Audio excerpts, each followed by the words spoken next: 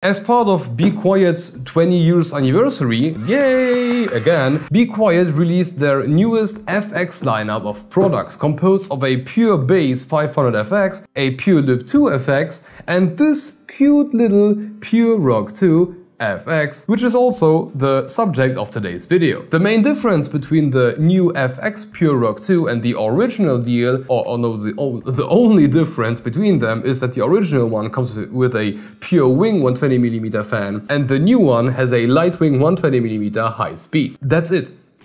Literally, that's really it. Now, I'm not saying that this doesn't make a huge positive impact on this cooler, and we will get to that in the benchmark section. I'm just saying that if you take off the fan, it's literally the same heatsink. 155mm height, 62mm long, 121mm wide, nothing has changed. It is still the same copper nickel plated base. It still has 4 copper black heat pipes that travel up that heatsink and end in the beautiful and iconic bequiet top plate. It's literally the same thing with a better fan. But it is still a standalone product, so let's give it a proper review. On the compatibility side, we are looking at AM4 and AM5 for Team Red. And for Team Blue, we have LGA 17, 1200, every 1150, 2066 and 2011-3. To get the cooler ready on an Intel CPU, we need to take the provided backplate and shove the screws through the appropriate holes, outer ones for LGA 1700 and inner ones for everything else, and then secure them with the rubber washers on the other side. After positioning it behind the motherboard, we can screw down the double-sided nuts onto them,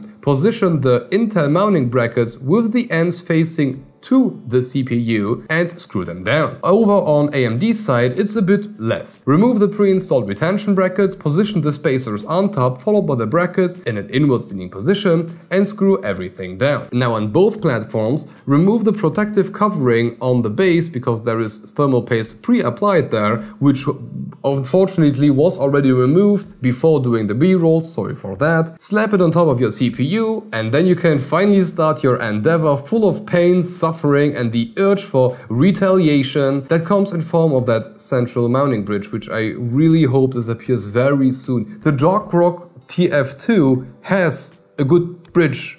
Use that one. And after you got that thing on there, nice and flush, screw it down on both sides. Now, inside the box, you will not only find the necessary mounting gear, but there will also be 2 fans of fan clips. One to get the included Lightwing 120mm high speed mounted onto the heatsink, which by the way doesn't protrude over any RAM slots, so 100% RAM compatibility here. The second fan clip can be used to mount a secondary fan to the back, making this thing a bit better. There is just one problem. The fan doesn't exist. Don't get me wrong, I'm not hallucinating my way through this review. There is a 120mm light wing slapped onto this thing, and it looks like any other beautiful light wing. But I almost missed it. It still has the beautiful ARGB ring around it. It still has those cut-ins in the back, which are kind of useless when it's mounted on top of a heatsink. I mean, that's okay.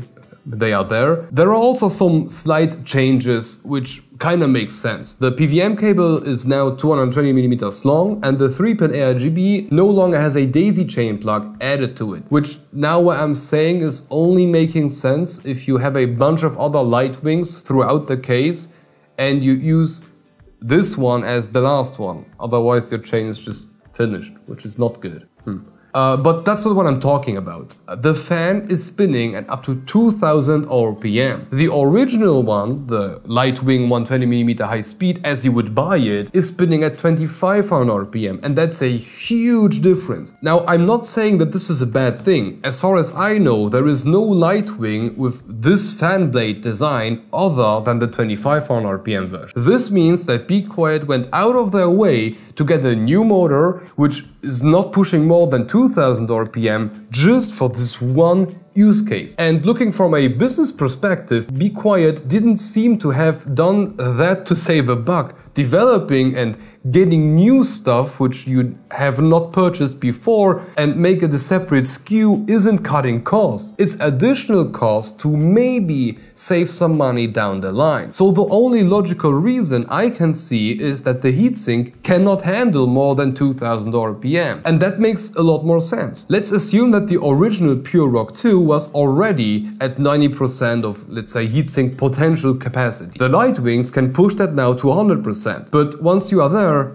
you are just adding noise. And I believe this is exactly what has happened here. I believe that bequiet was a good boy this time and they wanted to maximize the hell out of the PureRock and also give you a quiet experience. But the question still remains. Is the FX lineup better than the original one? Is it keeping the CPU cooler? Is it quieter? We will find out right now. While letting the fan spin at its 2000 RPM, the PureRock FX managed to keep the CPU at 54 degrees C above ambient. 54 degrees C, that's 6 degrees difference to the original one using the Pure Wings. That's an incredibly good result. More so because it threw this little cute puppy here into a completely different category of coolers. Now this thing is competing with things like an Arctic A35 or bequiet's own Darkrock 4. It beat their Darkrock Slim. And it's just a degree shy of their bigger and much more premium Darkrock Pro 4. An absolute bang of an update. But let's now get to the fun stuff, the noise to performance ratio. This is just a joke. The original PureRock 2 doesn't stand a chance. At full blast, it starts off with a significant gap, and once they are spinning slower to get the CPU to the same temperature, it doesn't stand a chance, period. Throwing in a lot more different coolers doesn't make it any worse. The new and improved PureRock FX now completely destroys an Arctic A35. The Scythe Mugen is just a joke compared to it, and this little puppy even started to compete and almost succeed with keeping up with a Darkrock 4. So yes, for the very first time there is a bequiet air cooler that uses static pressure optimized fans instead of that decade-old let the air whistle design that came with every previous cooler. And as it turns out, this was an amazing decision. This thing is not only a beast compared to the original one, it is freaking awesome on its own. Great noise to performance ratio, and for a ridiculously thin single tower, single fan cooler, this thing is just nailed it on the benchmark list. Compatibility wise, very good. 155mm height, no RAM restrictions whatsoever.